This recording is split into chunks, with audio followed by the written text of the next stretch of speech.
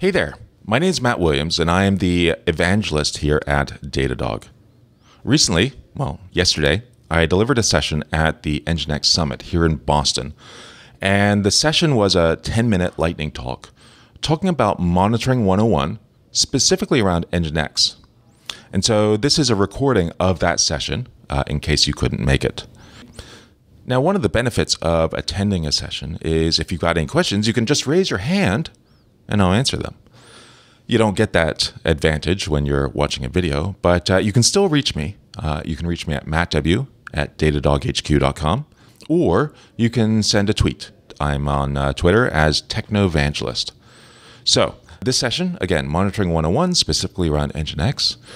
And I usually have to open up with a little bit of a caveat. Now, this session is going to talk about, what are the top metrics to look at with Nginx. But those top metrics, they're going to depend on your specific environment.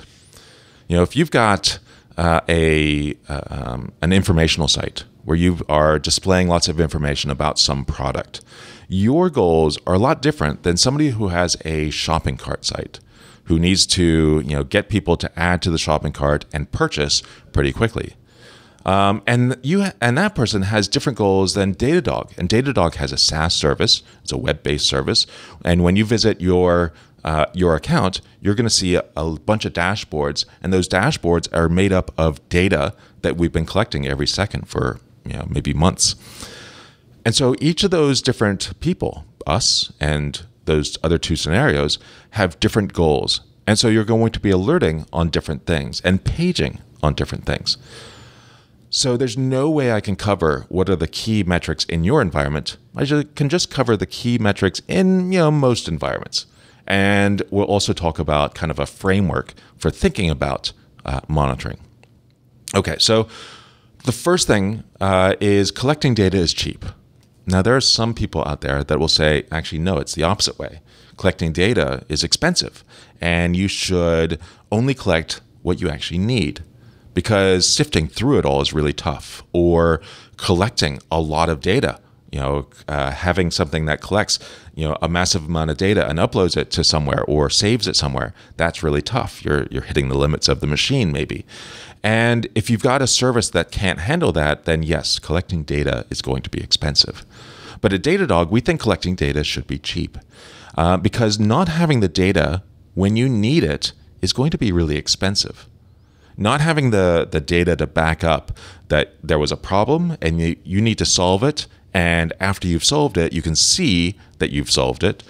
That data is invaluable. You need that data, and if you're not collecting it when the problem happens, it's going to be really tough to recreate the situation. So collect data is cheap. Not having it when you need it is really expensive. So you should instrument all the things. You should be collecting data on everything that you can. And that's what we do. You set up an agent and we start collecting metrics about everything that's going on. Everything that you tell us to collect, we'll go ahead and collect every second. So, okay, cool. Now we're getting a lot of data. What do I do with it? There are some of our customers that have 8,000, 10,000, maybe 20,000 metrics that are being collected every second. Every second, we're collecting 20,000 metrics from these customers. And over time, that turns into a lot of metrics. If we look at all of our customers, I think we're at around 2 billion metrics collected every day.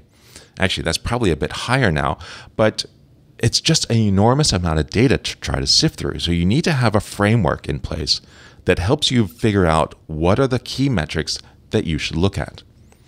And we group things into 3 major buckets. First off, there's work metrics. Work metrics are the work. What is your server or what is your application actually doing? What's it trying to spit out? In the case of Nginx, it's serving pages. And so maybe one of the work metrics that we advise people to look at is number of requests per second. Another one is processing time. You want your server to be able to respond quickly. And looking at that processing time is really important. So work metrics are probably the most important thing to look at. Next to that is resource metrics. On their own, resource metrics are kind of useless. One great example of a resource metric is utilization, CPU utilization. If you look at your Linux box or Mac box or Windows box, and you look at CPU utilization, on its own, it's pretty much a useless metric. It's only when you put it in context of work metrics that it makes sense. If you see 90% utilization on maybe it's your laptop, and you're doing hardly anything, well, that's really bad. But if you're at 90% and you're doing a lot of stuff, maybe that's good. So utilization depends on the context provided by the work metrics. And the work metrics really depend on the context provided by those resource metrics. So they really work hand in hand. But the work metrics kind of stand on their own a little bit. Now, similar to resource metrics, there are events. And events include code changes. So when I commit to GitHub, there's an event. When I deploy using Jenkins, that's an event. When I create a Docker container or destroy a Docker container, that's great, another event. Starting up a Nginx server or stopping it or restarting it because of a configuration change, more great events. And these also provide additional context to the work metrics. Okay, so what about alerting and paging? Now, these are two different terms. Alert basically means triggering some some threshold has been crossed, and you've recorded that somewhere. Paging refers to a kind of an older term. You're talking about pagers. Pagers pretty much don't exist. The pager networks all shut down 20 years ago. But the idea there is that you notify somebody. You notify using a text or an email, or maybe it's a voice message. So you should alert liberally. You should be creating these thresholds and recording these thresholds all over the place for everything that is relevant in your environment. You should page rather judiciously. So only page on the really, really important things, on the work metrics. So you should page on symptoms and not on the causes of those symptoms. So here's a graphic that tries to make it a little bit simpler to understand. You should page on the symptoms, which are the work metrics. But you should investigate using diagnostics. And those diagnostics come from the work metrics in context and in conjunction with resource metrics and events. Now, resources kind of implies the resources underneath. And that's what we're talking about here. So with Nginx, if you've got a web server, then the Nginx is probably the top level. And Nginx has some work metrics, and it has some resource metrics and events. And below Nginx is maybe MySQL. MySQL might be the database being used. And so MySQL has its own work metrics and its own resource metrics and its own events.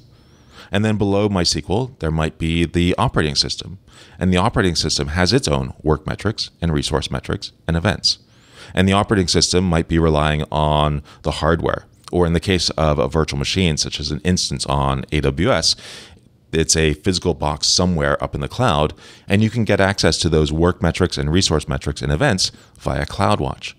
And so the idea here is that you start looking at the work metrics at, say, Nginx, and then the resources. Try to figure out what the real issue is, and go down deeper.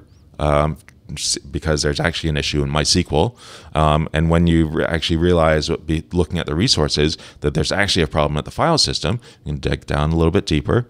And then when you see that there's actually maybe a problem with the way the instance was created on AWS, and you look at those lower level metrics.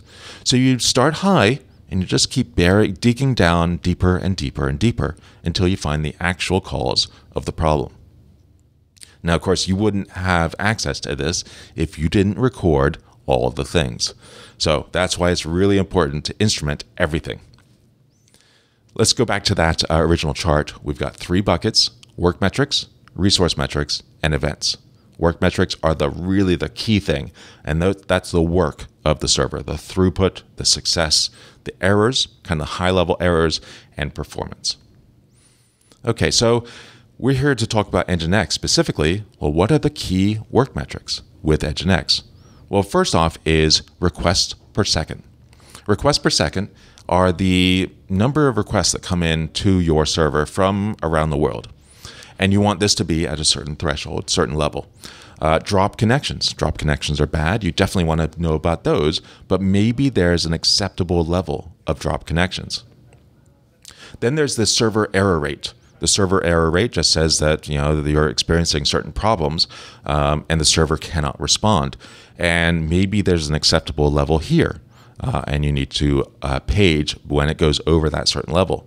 And then finally, there's request processing time. Request processing time is, when a request comes in, it gets processed, and then the server spits it out.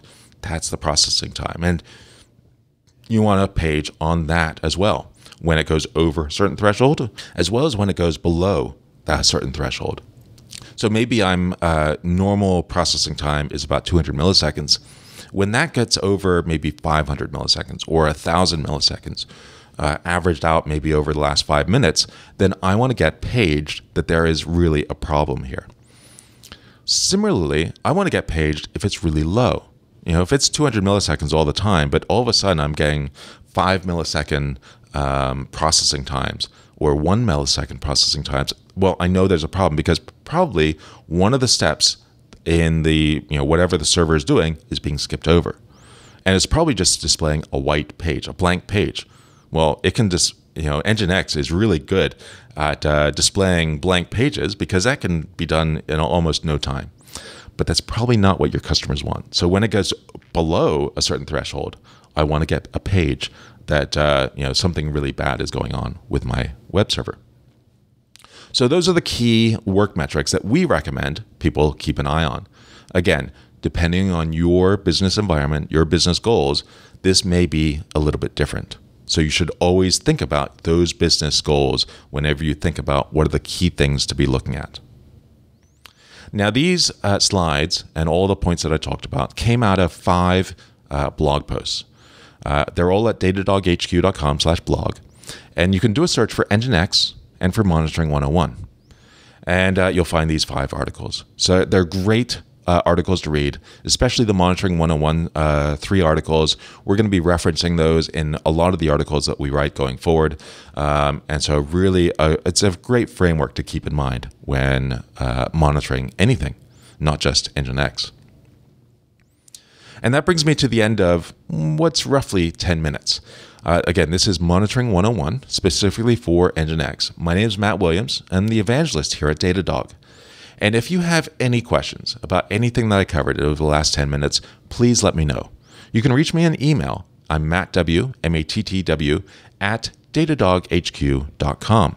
You can also reach me on Twitter. I go by the handle TechnoEvangelist on Twitter, and I'm always happy to answer any questions that you have for me there. So thanks so much for watching, and I look forward to hearing from you soon. Goodbye.